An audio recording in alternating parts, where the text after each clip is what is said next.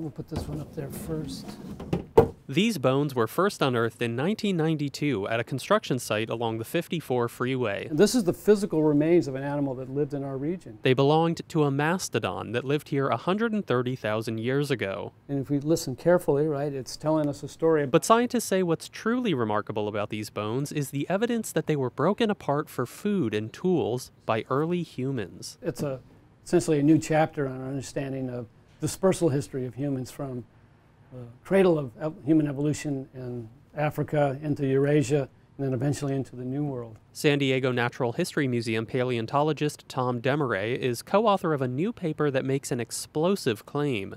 Early humans lived in present-day San Diego more than 100,000 years ago. That's a huge leap from the current scientific consensus dating human settlement in North America back about 15,000 years. It's a very, very big, bold statement, and I think that we have really compelling evidence from a variety of different areas of this site that really support that hypothesis. If confirmed by further research, the study would show early humans living in this part of the world alongside mammoths, camels, and giant ground sloths. That's interesting in and of itself. Demaray says the fossils raise as many questions as answers. My initial reaction personally was one of awe. That 130,000 years, that's a long time ago for humans to be here in North America.